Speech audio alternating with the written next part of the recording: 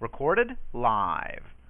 Hello and welcome to the Castle of Horror interview segment where we talk to writers and creators of today's genre worlds from Denver, Colorado. I'm your host, Jason Henderson, co-creator of the new steampunk thriller Clockworks, out in paperback from Humanoids this September.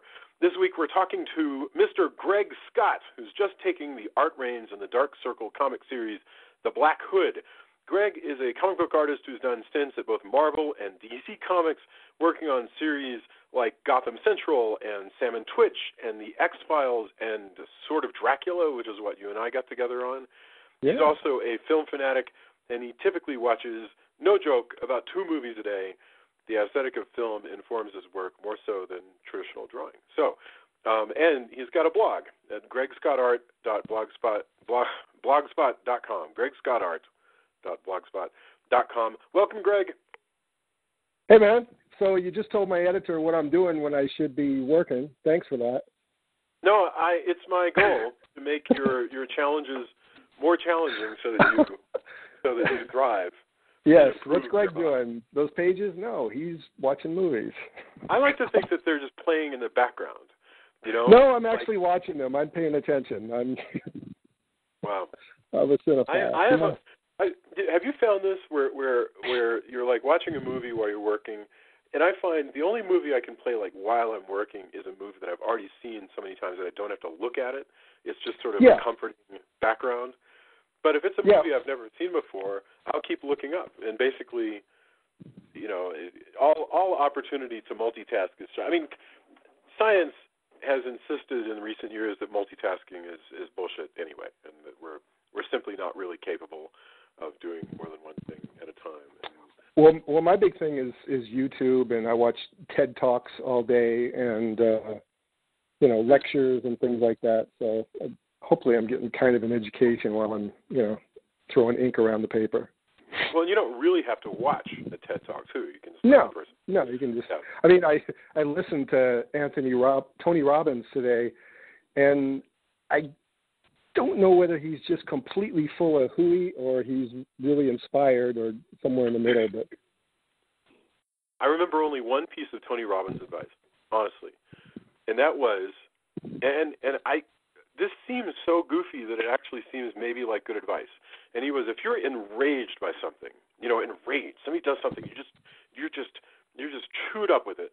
He goes, it can be really useful if you retell the story to yourself and you use words like miffed or slightly annoyed or something like that. And by using these words that take the power out of your rage, you'll automatically dilute your rage. I found that fascinating. I guess that's true. But it was very. That's the only thing out of that whole book. You're essentially just rewiring the pathways in your brain for how they're going to deal with the information, and being enraged or being miffed is preferable to being steamed, I guess. So, like in other words, that person doesn't have that much power over me, no matter what stupid thing they did. Which just makes me want to just shave my head with a cheese grater. Yeah. I mean, that whole book, Awaken the Giant Within, and the thing I just told you about miffed, that's the only lesson I actually remember from the book. It's probably a wonderful book. All right, well, let's talk about The Black Hood. The Black Hood, which you're taking over with what they're calling Season 2, Episode 1, which comes out when? When does it hit? I think in October. I had the first issue done, and it's being colored right now. And, I'm really happy with it. The story is fantastic, and it's he's not in Philadelphia anymore. He's moved to Los Angeles, and he's being stalked by somebody. I read the whole Season 1 of Black Hood, and what it was about was a cop, a big city cop, who this is really kind of interesting. He became a superhero in an unusual way, which is that in the course of policing that was just sort of caught up in the emergency of the moment, he shot and killed a local street-level superhero called the Black Hood. And so after that, seeking to overcome just his anxiety over facial injuries that he received in the same altercation. This cop became the new Black Hood and started, going into business at, beating the crap out of people. And he's very much a Batman. It's like Batman if Batman didn't have, his chemistry degree that I presume that Batman must have, and just sort of worked out of his apartment. Without the budget. Right, Batman without the budget, and with just a regular old mask that he's sewn together from. Well, I think the thing about Greg Henniger, the new Black Hood, is he's not so much driven by rage or injustice, and I think it's more an element of self-loathing, which I think is really interesting. Because he's got this hamburger face. His face has been blasted in a shotgun. This crime that he broke up where the Black Hood was fighting some bad guys, one of them shot him in the face with a shotgun. Yeah. And then in the confusion afterwards, that was when the cop turned around and shot the Black Hood. It's very rare that you've got a character with a ruined face, and his face is ruined. That also, by the way, Spawn had that problem, but this is played extremely straight and extremely as realistically as you can. Which is that at first his voice his mouth is slurred, his speech is slurred. He has to get speech therapy and stuff like that. So all right, fine. So I've blathered on enough. Now tell me, I don't understand. Why is he in LA? What's happening in this season? Well, after the events of the first season, he just basically needed to leave town, but like I said, the self-loathing, the self-medication and everything else, he's got a drug problem that he's dealing with, and he's basically hiding out and among the homeless population and from himself more than anything else, I think. Is he still active as the Black Hood when he's doing all this? Yeah, but not as the Black Hood, more of, kind of just like a burlap sack, almost like, Cronenberg in Nightbreed, that sort of thing. It's not. Oh, yeah. Yes. Boy, man, that's a good call, by the way, Greg. Cronenberg, he was wearing that sort of burlap sack with, I recall he had a little mismatched, it was like button eyes or something. A zipper for a mouth. Cronenberg has only done a few roles, but they're always memorable. I think the first thing I ever saw Cronenberg in, he played Jeff Goldblum's kind of officious and geeky manager in Into the Night, which is literally one of my all-time favorite movies. Yeah, I'm sure that he, just showed up on set with, he said, skip wardrobe, I have my own, Right. He just has his own mask. Have you seen Into the Night? Yeah, that's John Landis, right? John Landis, I think that Landis is the with the B.B. King soundtrack, and that was yes.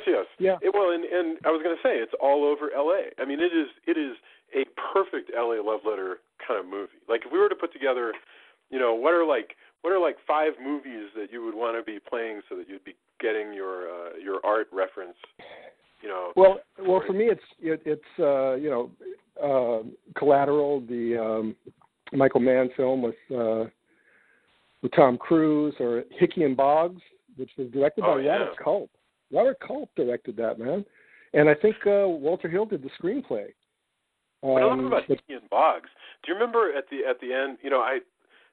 I'm going to keep talking about Cosby because I like Cosby as an actor, even though Cosby has some major issues. But what I like about Hickey and Boggs, there's that moment on the beach at the end when Cosby is confronting the bad guy who I believe may have killed Cosby's wife, and Cosby realizes that he's run out of bullets, and he just sort of waggles the gun in the air, and it's the most. There's just sort of and Culp runs up and just gives him another gun, and what was great about it is that it was done so well. It showed how perfectly these two guys were partnered, so that there wasn't that just minimal communication was required. Yeah, and that's the sort of thing that I love about movies of the 70s, that you don't have have so much anymore. These little just kind of moments that are just, I mean, for all I know, they talked about that, 10 minutes before they started rolling, and just Culp said, okay, go with it. Yeah. I love that sort of stuff.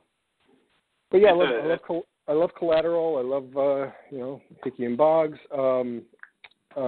Altman's, Marlowe story with Long Goodbye. You think about Long Goodbye. Jesus, Long Goodbye. The thing that amazes me about Long Goodbye. Do you remember like the point when, that's Elliot Gould, right? So Elliot Gould is out on his own balcony, and he's talking to the girls like on the next balcony because they're having a party, and there are all of these conversations going on like around the frame.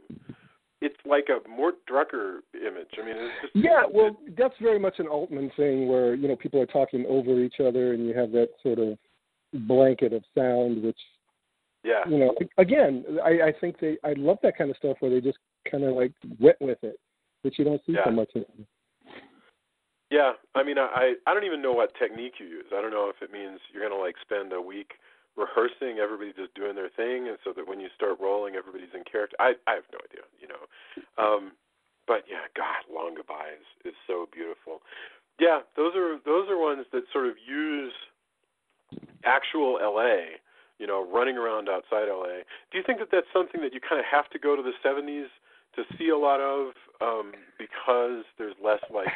I mean, to me, LA, it's I'm a New Yorker through and through, but to me, LA is just the car culture, and it's an alien landscape to me. It's just it's too much driving. It's too big. It's too God. It's you got to be like it seems to me you just go out for a dinner and you got to plan an expedition. I couldn't live like that. So to me. So I agree.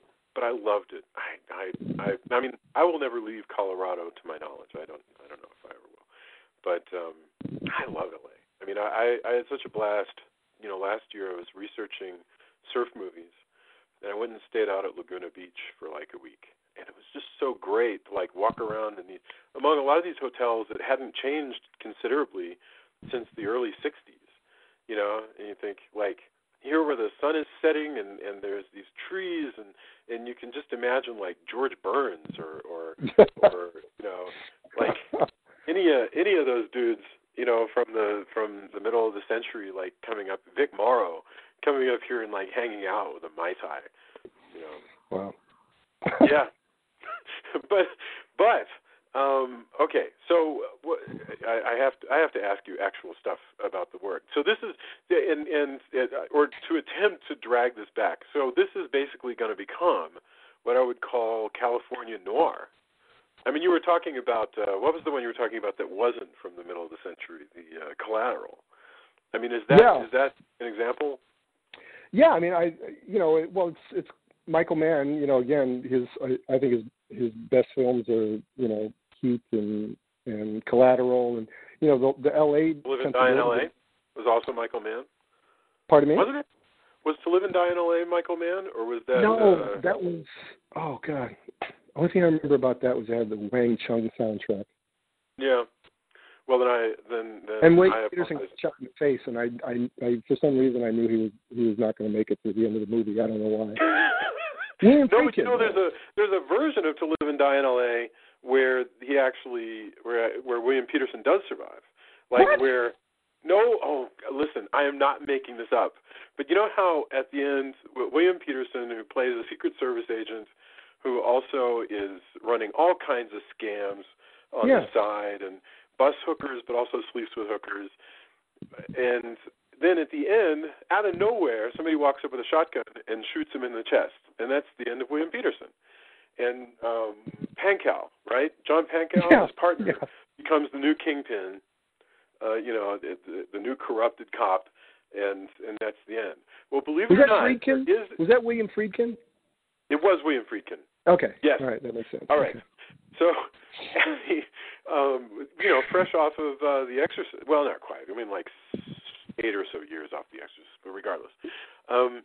So there is a version where after William Peterson gets shot in the chest and falls to the bottom of the locker room floor dead, there's a version where you then cut to, I can't remember what kind of information dump, and then you're like flying over the mountains, and you come across, and you're hearing the news talk about how these gangsters got caught, and the good guys are recuperating in a hidden location, and I am not making this up.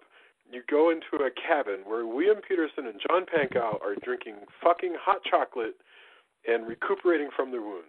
This is... Oh, God. No, okay. Well, okay, that's my... Thank you. That's my my white whale I'll be searching for. Yes. I mean, I have no doubt that William, that Friedkin filmed this, like, under protest. It was like, you got to be fucking kidding me. I'm not... Yeah. God. Yeah, and didn't he get shot in the face too in the locker room? It wasn't. I don't remember the face. All I remember is a big, like, imprint of buckshot over the most of his chest.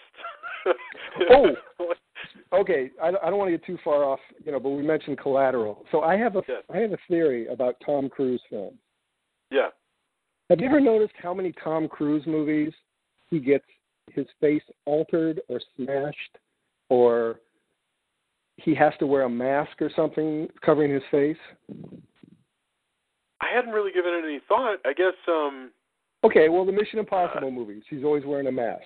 That's true. In Vanilla Sky, half the movie he's wearing that mask. Yeah.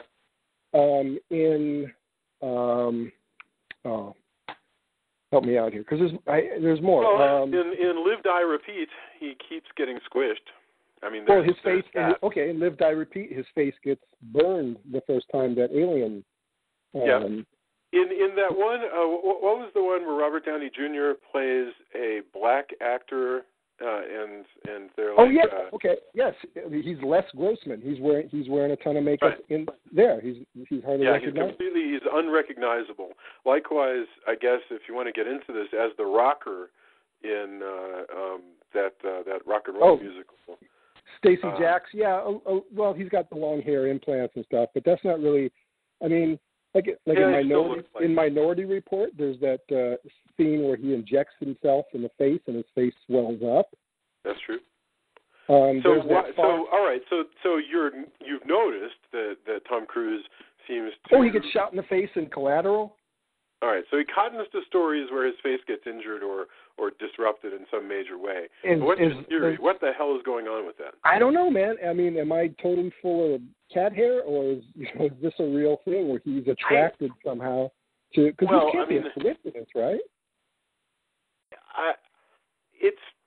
You know what? I think sometimes it's not a coincidence. I think it's possible...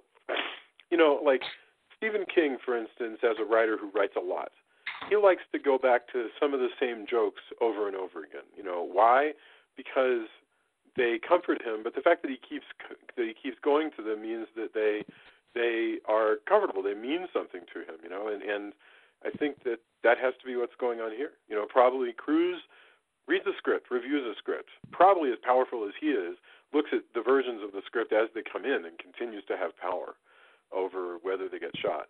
So when he sees, and Tom gets his face turned into a hamburger, he signs off on it every time. There's not a mechanism in his head that goes, well, you know what, I did this in the last movie. Instead, I did that in the last movie, and all right, that works for me. So, so you tell me. Because other guys are so egotistical that they'll be like, listen, there's a thing here where it says that I burned my hand, but I actually don't like to show pain. And you would cut. There are people like that. Cruise isn't. Yeah, and initially he was allegedly supposed to be cast as Iron Man instead of Robert Downey Jr. So they would be wearing a mask most of the time. Yeah. I mean, I could. I'm glad they went the way they did. Hey, what do you feel about Cruise as Reacher? I mean, isn't Reacher supposed to be like, this hulking 6'8" guy with... Yeah, I mean, Reacher is described as looking like Jesse the Body Ventura, basically. Okay. Half the time he has a beard. He's supposed to be giant, arms that are like an oak tree, So, yes. You know, it's like my daughter Julia. She watches, you know, like she loves Archie comics, but she can't look at Afterlife with Archie. She just, to her, she goes, no, that version isn't real. Yeah. So that's, you know, it's the movie Reacher. That's all it is. It's not the book Reacher. If you like the book Reacher, read those. But Tom is the movie guy. I think I actually kind of like that formulation, that there's the book Reacher and the movie Reacher. I think you could be into both of them because, you know, the plots may be similar, but you're right.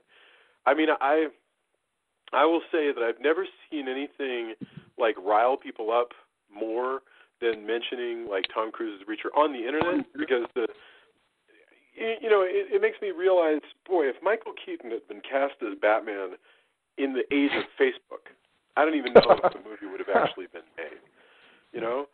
Because people were upset about that, but it could only get so big because there was no such thing as social media.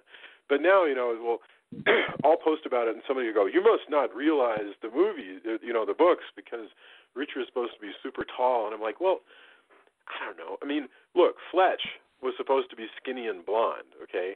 And like, and not funny. Huh? And not funny. Fletch and not funny, right. The movies weren't even right, and yet nobody would object to Chevy Chase as Fletch now. Right. That vision of Fletch is so burned in that, you know, I can't escape it.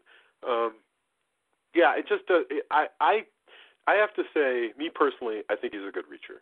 I think the only thing that he doesn't have that's like Reacher is the size, but I can live with it. If I say anything on this podcast this year that will generate online arguments, I think it will be this one when I'm defending. Yeah, and if his face gets ground in the hamburger in this new movie, then I'm right. And yes.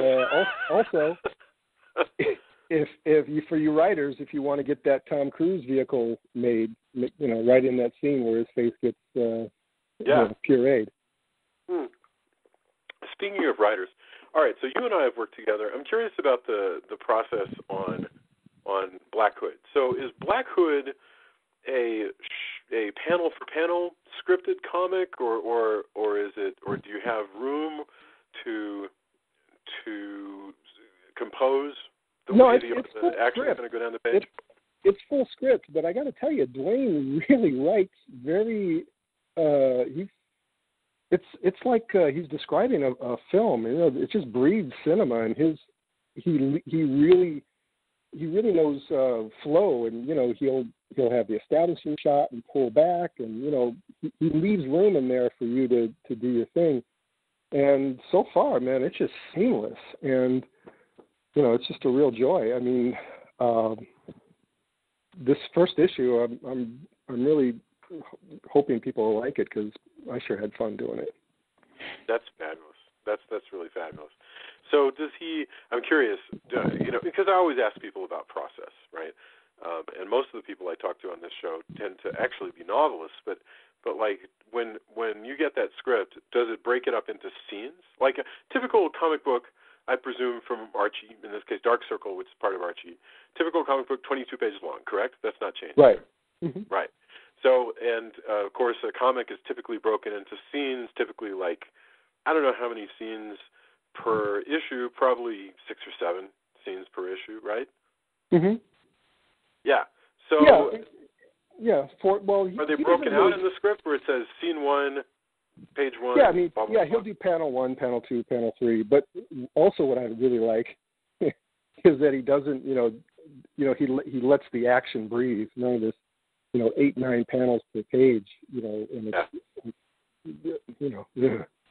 If you were recommending to an artist or writer, somebody who's going to do both, how many panels per page would you say that they typically have to aim for?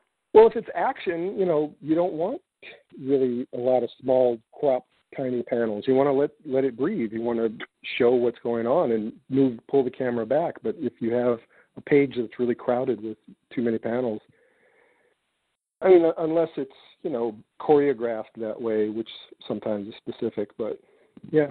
Well, I mean, for instance, I'm thinking about action in the Black Hood, sometimes there's a scene where it's just the Black Hood and his former partner talk about a crime standing around the Black Hood's desk, right? So you're in a room, they're at a desk, two people are talking, the whole page is going to be talking.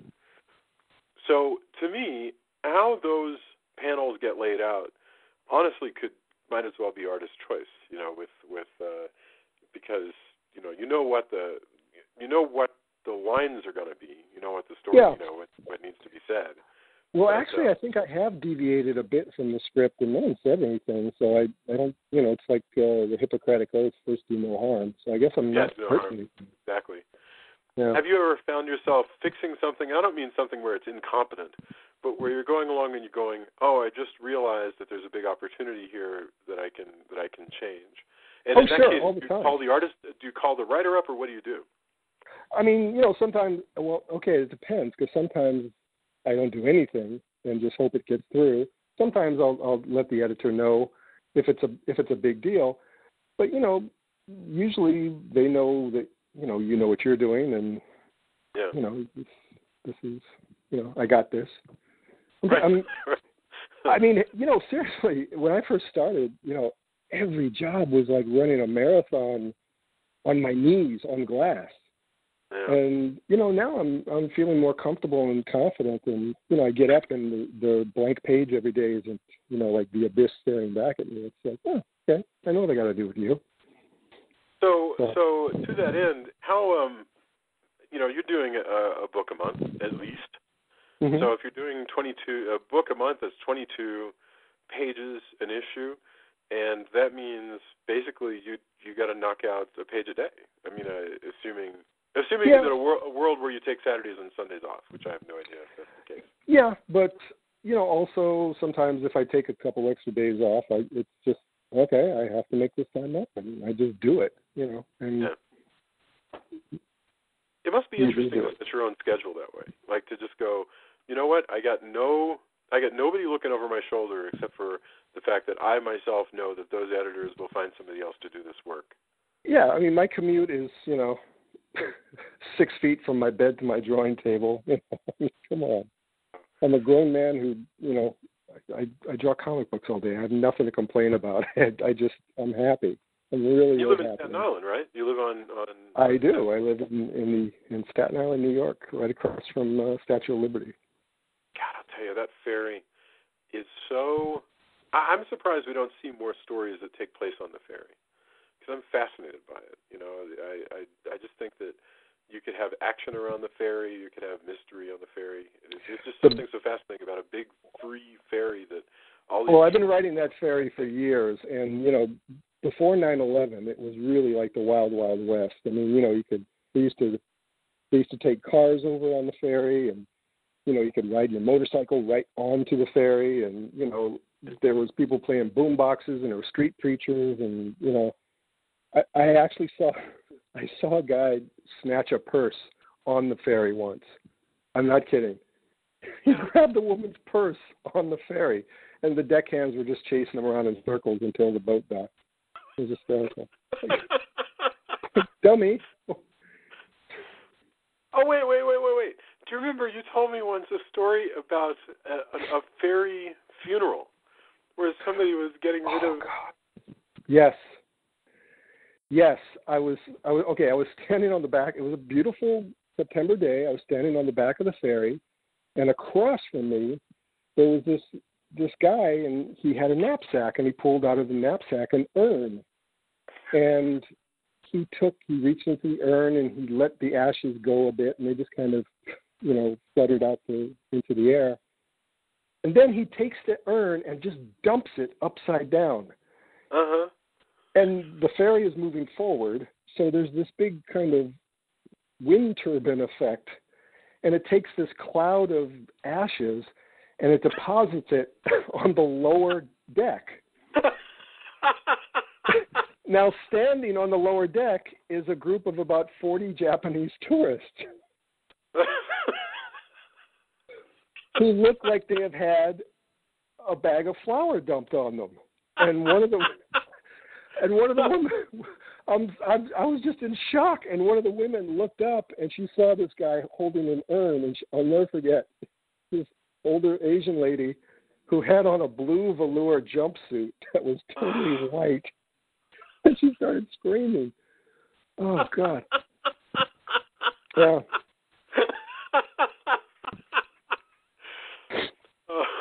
Yeah. That's amazing. I'm sorry. I know.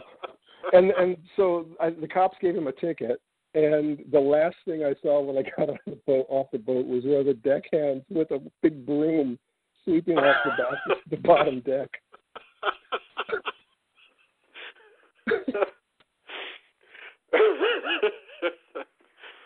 You said, though, sorry, you said that you've run into a lot of comic book guys actually over there that like some of the, you saw Chris Claremont on the ferry, I think. Yeah, I ran into, I ran into, I had actually run into a lot of comic book people on the ferry, and it was really weird that day. I ran into Chris Claremont on the ferry, and Jeff Goldblum, for some reason, was on the ferry that day, which that's cool. Yeah. He's been around a long time. I mean, Jeff Goldblum shows up in Death Wish, as one of the people who break in and attack. Oh, is that right? God, he must have been a teenager. Wow. He was very, very young. He was super tall, but he just looked, they were just like, play up your evil grin. That was it. Right. But that, man alive, Death Wish, you look at that is a New York that just doesn't exist anymore. It is. Oh, no, that's, and it's funny, when I see these tour buses and these people sitting on top of the tour buses, holding on to clutching their purse, I wonder, did they watch Death Wish and that's what they think New York City is? Because New York City is totally safe. Like, no one's going to snatch your purse. No one's going to hit you in the head with a pipe. And, this thing about New Yorkers will step over you is complete nonsense. I think that was not even true when Kitty Genovese got killed. I mean, because it turns out that was a myth. That lots of people called the police. That lots of people tried to get attention for a terrible crime, but that it was one of those things where it was just something people wanted to believe somehow. That they didn't just ignore. Yes, I've heard that as well. That she was not just ignored and screaming for help while this horrible thing was done to her. No, people were trying to intervene. Yeah. Boy, it's funny. Trump made this speech the other day, and he was talking about he's trying to get black votes, right? And he's making a speech going, "What do you have to lose? Your schools are failing. Right. Your youth are unemployed." I was thinking, this guy's describing 1968, basically. He's describing Escape from New York. He thinks that black people live in this Mad Max post-apocalyptic, negative utopia. Yeah.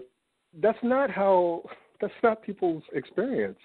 It is funny how these images of urban life get and these images of how other people that are not us, whoever you are, get stuck in our head and might have nothing whatever to do with the reality of how life is going. Well, it's like Bill O'Reilly, going up to Harlem to Sylvia's, barbecue spot and just like, look at this, they're using forks. He was marveling. Oh my God, that was so embarrassing. It's so funny because I think the kind of racism we have to worry most about is the kind that you're not aware that you're practicing, that's like seeping into the community and is hurting people without you knowing it. But I have to say, it's a lot of fun to make fun of that kind, which is just the true dumbass kind. Where yes, Bill O'Reilly. Black people have table manners and use utensils. They're not.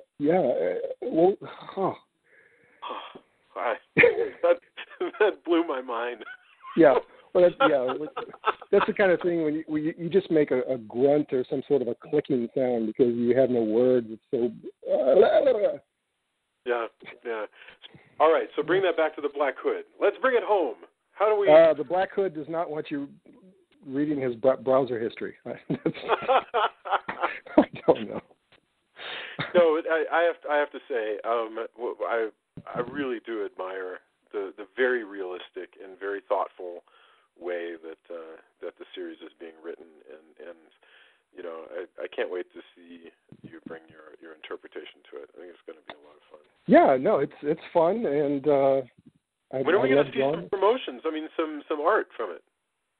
That's not my call. I mean, on Facebook I sneak some stuff out there every once in a while, some peeks, and but that's not my call to pretty soon, I guess, previews or. I would think really soon. If it's an October book, we should definitely be seeing some in a couple of weeks, or less. So that's fabulous. I can't wait. Well, Greg, Jesus, I mean, you should probably just come on like every week and just talk about whatever is going on. Yeah, I mean, we covered it all. Anthony Weiner, Tom Cruise's face. Jesus. Sexting, browser histories, L.A. Noir. And ashes. Cremains, my friend. Yes. Poor tourists covered in Uncle Nicky. Uncle Nicky loved the ferry. All right. Well, have a fabulous evening. It's really been delightful talking, and let's do it again really soon. Okay, man. Thanks. All right. Bye. Bye-bye. Thank you.